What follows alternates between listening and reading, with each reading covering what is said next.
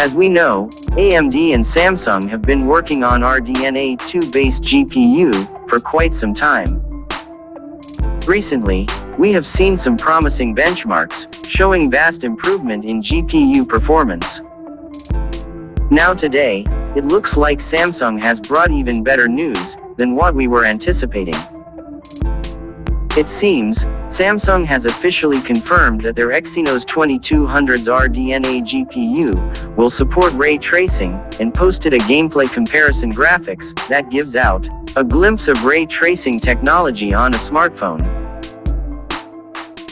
Ray tracing is a physically accurate simulation of how light bounces off objects, so it creates much more realistic reflections, but also more photorealistic lighting and shadows.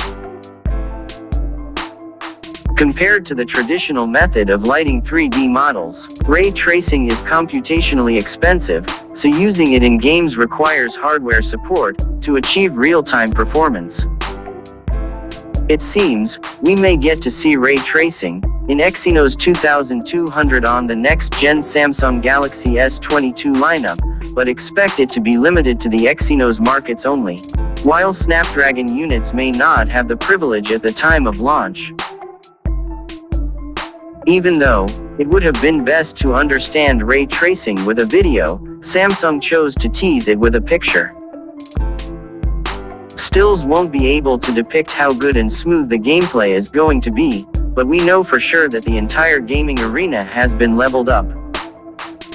If you look at the official sample images, the ray tracing on Exynos 2200 is able to reflect details such as flames at the bottom of a tank, the building in the background, and the most visible difference of the car in both photos.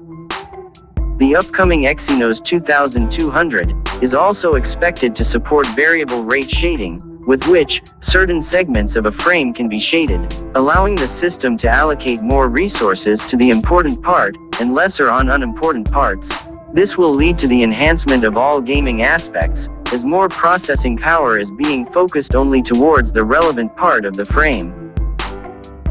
The Exynos 2200 GPU is expected to be up to 30% faster than the current top Mali GPU, which should put it slightly ahead of the upcoming Mali G710 as well. However, the final performance will depend on the clock speed that Samsung is able to achieve with the final chip design. So guys, that's pretty much we have here for now. We would love to know your thoughts on this. Hope you enjoyed the video and found it informative, and if you did, hit the like button and stay subscribed for more.